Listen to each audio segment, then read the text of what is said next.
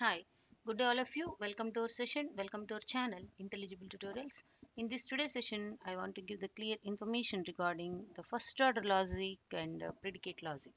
Okay, so what is the first order logic and what is the predicate logic? Actually, in the proposition logic, what we have seen in the prior videos, there we can only represent the facts which are either true value or false value. That means that any statement, the universal truth or universal false statement, whatever it is, the truth validity is only one, either true or false. For example, the sun rises in the east and the sun sets in the west. These are true values always. Okay. So, but what is the main thing here we have to observe is in the predicate knowledge, it's not sufficient to represent the complex sentences or natural language statements. Okay, so this is not sufficient to represent some of the statements like natural language statements. So for that we are using the first order logic or another way which provide the way of the knowledge representation which can be act as the extension of the proposition logic. Okay, so it is highly expressive and very good manner we can represent the natural language statements in a good manner. It is also known as the predicate logic or first order predicate logic. Okay, so it is a powerful language which develops some kind of 1 minute. Okay, so which is a powerful language and it develops the information of set of objects and how can we can establish the relationships among the objects and how easily we can represent the relationships among the objects, and all these things we are going to see in the predicate logic or the first order logic. Okay, so not only assumes the real world facts but also it can have the things like objects, people, numbers, colors, wars, theories, squares, puts, wumpus, each and everything it contains the certain number of the objects and their relationships. It also include the proposition logic. Not only the proposition logic, it can also be treated as the extension of the proposition logic and also contain the objects and the set of relationships.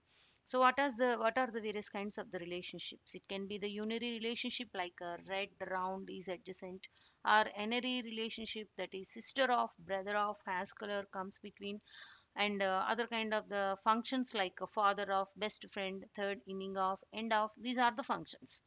Like that, unary, n-ary, and some set of the functions can be represented in the predicate logic. And one more thing here we have to see here is predicate logic is divided into some set of the things like constants, variables, predicates, functions, connectives, and as well as the quantifiers. Constants: 1, 2, A, John, Mumbai, cat. These are the constants. Variables: X, Y, Z, A, comma, B are the variables. And predicate: brother, father, greater than, etc. And functions like square root, left leg of, etc. And connectives: and, or, negation, implication, by implication, and as well as the equality. And the quantifiers like for all and their existence. These are the two quantifiers, universal quantifiers that we can use. These are the other things relevant to the predicate logic. Okay, so the first order logic statements normally can be divided into two parts: the subject and the predicate. Remember, what is the subject? If subject is considered as the main part of the statement, and predicate, the predicate can be defined as it may be a relation and it is the relationship between two atoms or two another objects in the statement. So that is the predicate. For example, see, x is an integer where x is considered as the subject and is an integer is considered as the predicate. Why? Because it is defining a relation between x and as well as integer. Okay, so like this, the first order logic statements can be divided into parts like this. Okay, and what are the quantifiers in the first order logic? Actually, a quantifier is the element of the language and it represents the quantification, and the quantification specifies the quantity of the universe of discourse. That means what is the quantification, how many number of the things satisfies this particular thing, like that the exact quantification can be represented using the quantifiers. It's a part and parcel of the predicate logic or the first order logic, and as well as it's a language element. Okay, so what are the various available constant quantifiers in our first order logic?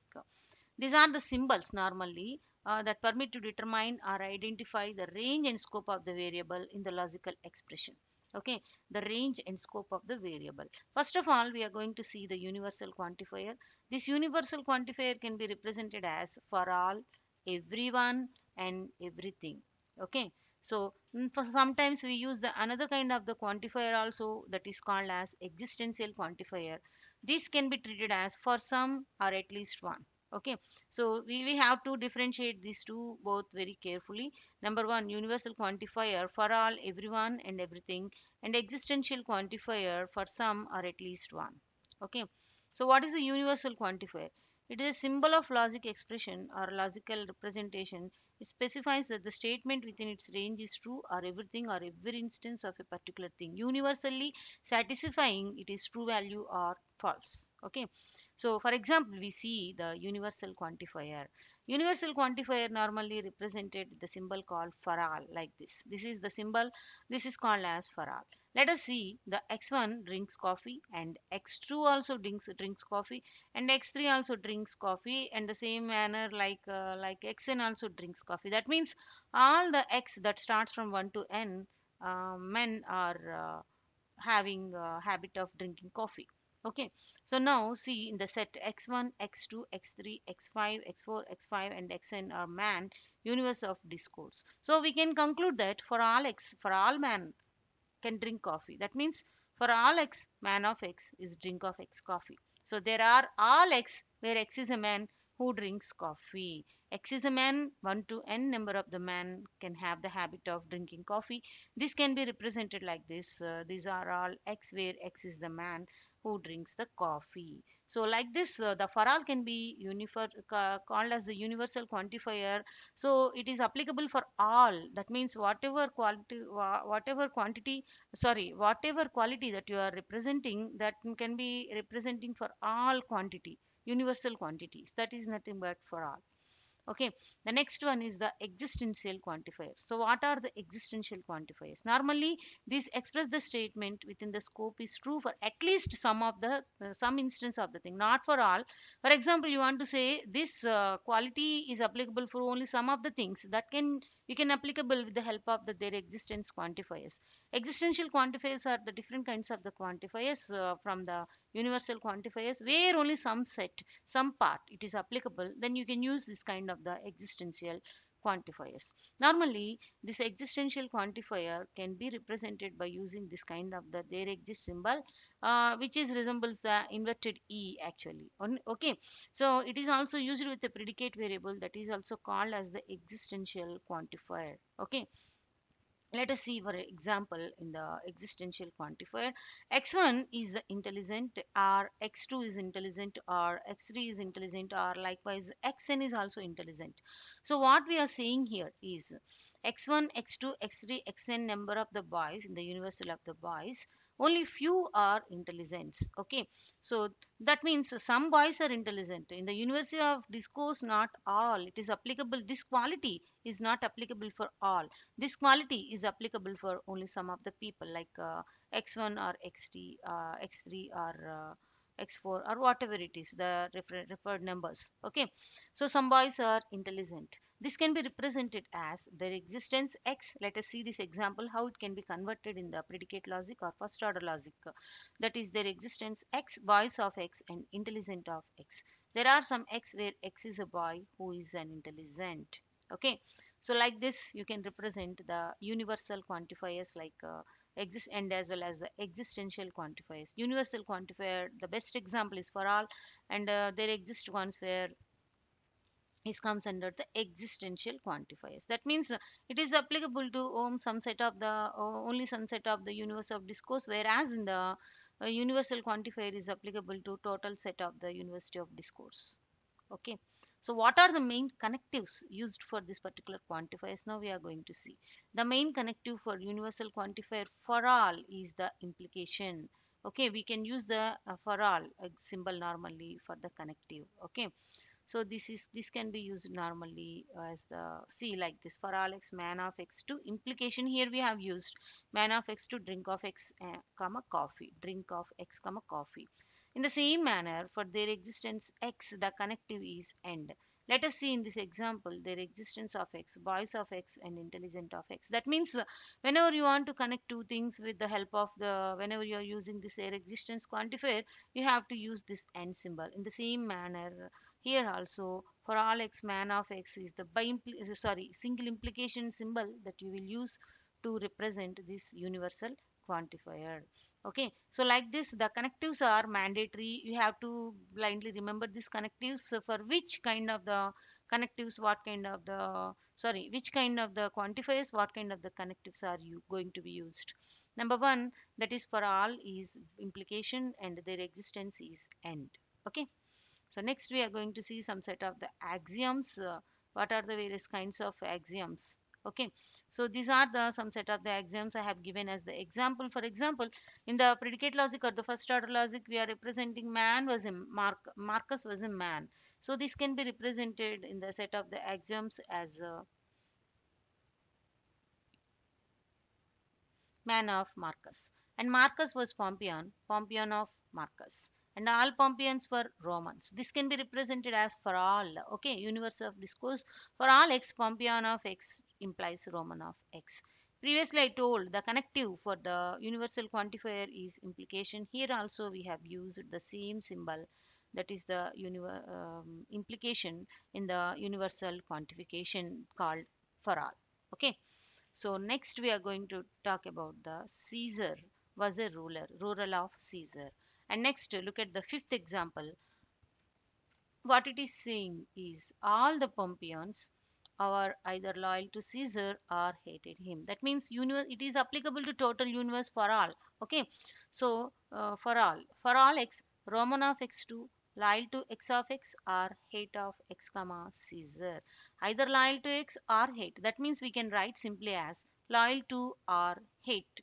Okay, this can be again rewritten as for all x Roman of x or for all x Roman of x2 loyal to x comma Caesar and negation hate of x comma Caesar or negation loyal to x comma Caesar and hate of x comma Caesar.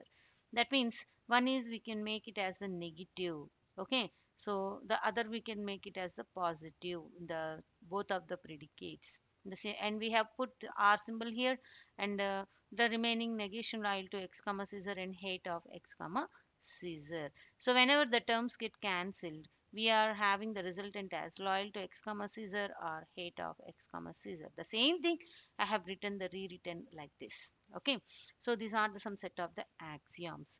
Another set of the axioms. What are the another kind of the axioms? Or will discuss some of the other kind of the axioms in the other video.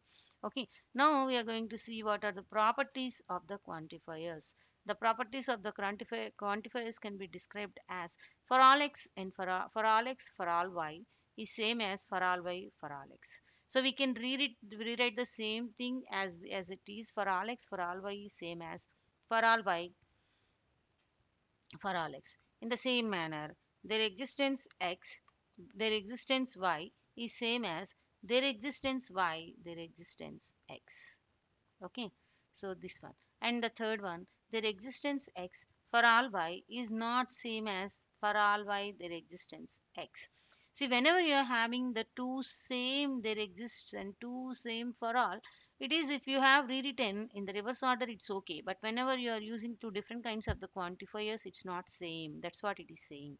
Their existence x for all x loves comma x comma y. There is a person who loves everyone in the world. For all y, their existence x loves comma x comma y.